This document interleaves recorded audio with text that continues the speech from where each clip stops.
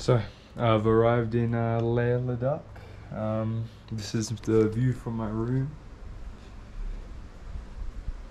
Mountains over there. Hills here. Oh, it's freezing, so it's like -7 degrees right now.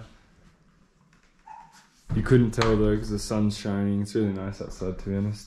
This is the room. This was $375 for 3 nights. $125 per night. It's a Padma Ladakh hotel in Ladakh. Nice TV. International charging points, heater, which you need at night. That's why I sort of spent a little bit more to get a nice reliable place with good electricity and heating, since it is so cold. And there's underfloor heating here too, I think. This is the bathroom. Nice bidet. Best thing about India, the bidet.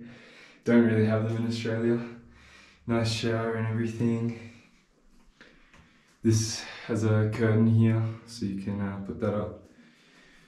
But yeah, that's the room. Can't do much today because of the altitude, so just chilling at the hotel for today and then adjusting to altitude. Tomorrow I'll probably head out, do some sightseeing. But yeah, that's it for now. And yeah, this is one more shot of the room. And the view.